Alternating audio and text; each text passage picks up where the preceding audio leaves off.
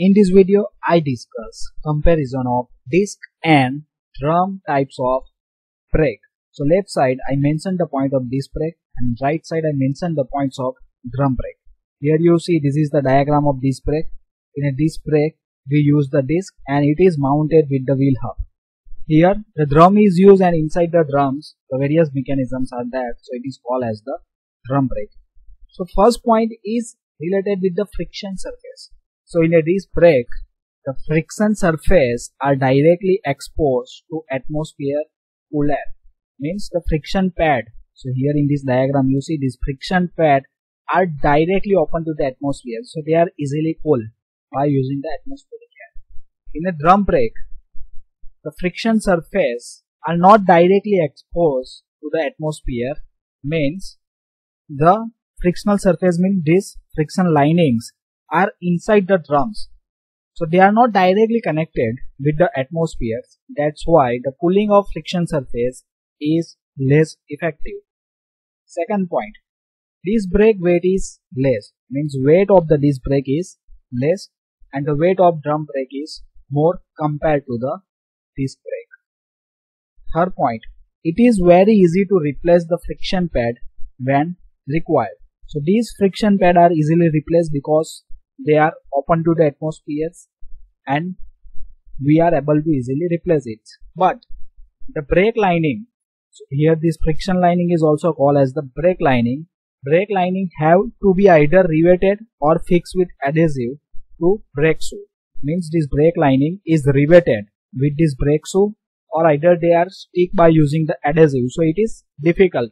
And we also need to open the drum, means we always require to remove the wheels, then after open the drums, and then after we are able to change the friction linings or replace the friction linings.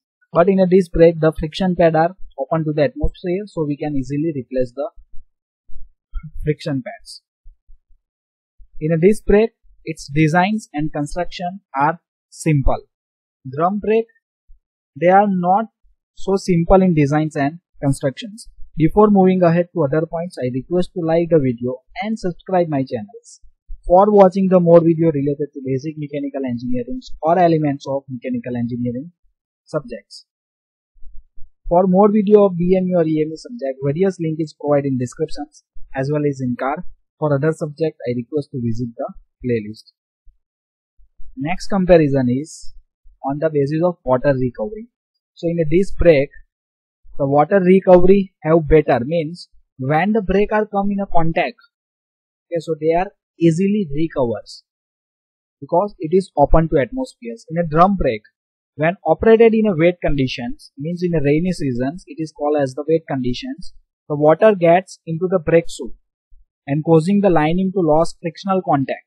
So due to the water, the friction contact is lost and the brake do not work until they recover. Means when the water is not recovered to that, the brake is not working properly.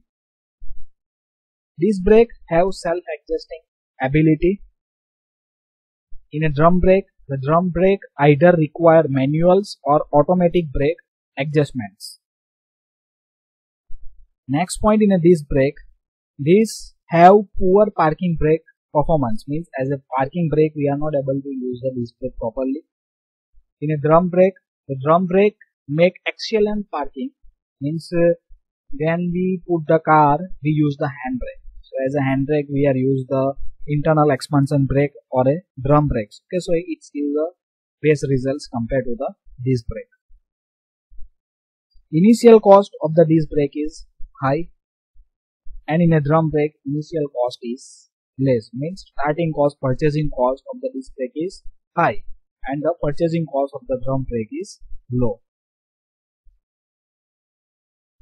The frictional area of pad is very less, means compared to the disc. Here this friction area, means the area of the pad is very less, and in a drum brake here you see the friction area are very high.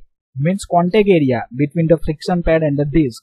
In a drum brake, the contact area between the friction linings and the drums. So here you see there is a very small area is there. In a drum brake, area is larger. So the frictional area of the shoe is about 4 times of the disc brake. So here you can easily compare. The area is 4 or 5 times higher than this area of the disc brake.